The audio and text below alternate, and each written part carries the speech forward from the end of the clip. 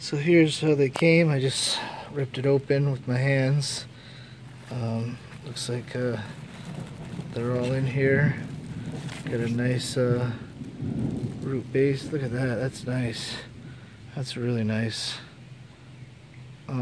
She said she deciphered them apart because there should be 4 different types of species here of Livistona Chinensis, cabbage fan palms.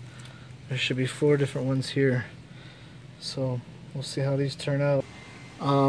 We got the Australian fan palm here. We got the this is the Decipiens fan palm. The Livistona. These are all Livistona, but this is a Livistona Chinensis, the Chinese fan palm, and this is the Livistona Saribus. These are the different Livistonas. There's 4 I have here. This is Australis, Livistona Australis, Australian fan palm.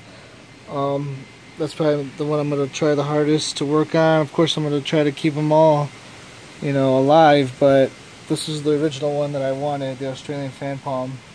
And then I was like, hey, let me try these other different Livistonas and just see how they work.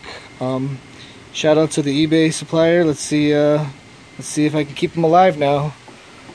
Now they're all potted up. Got the Australian fan. Got the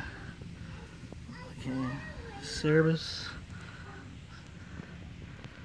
Got the Decipiens. I'm not sure how to pronounce that one. And the Livistona Chinensis, Chinese fan palm. We'll see how they do here in Charlotte, North Carolina.